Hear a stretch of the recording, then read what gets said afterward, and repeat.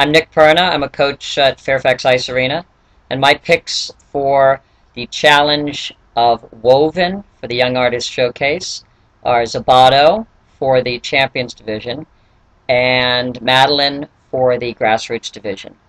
And the reason I liked Zabato's piece, I felt like he did a remarkable job with the silk scarf. I felt like he was a magician out there dancing with this animated scarf as his partner. I thought it was very unique and original, inventive movement, and I thoroughly enjoyed it. And Madeline's piece was very surprising to me. She had the two skaters out there and used the silks in a way that I wasn't expecting, and had a bunch of surprises in her program that I enjoyed. So those are my picks, and I hope you all enjoy watching the rest of them.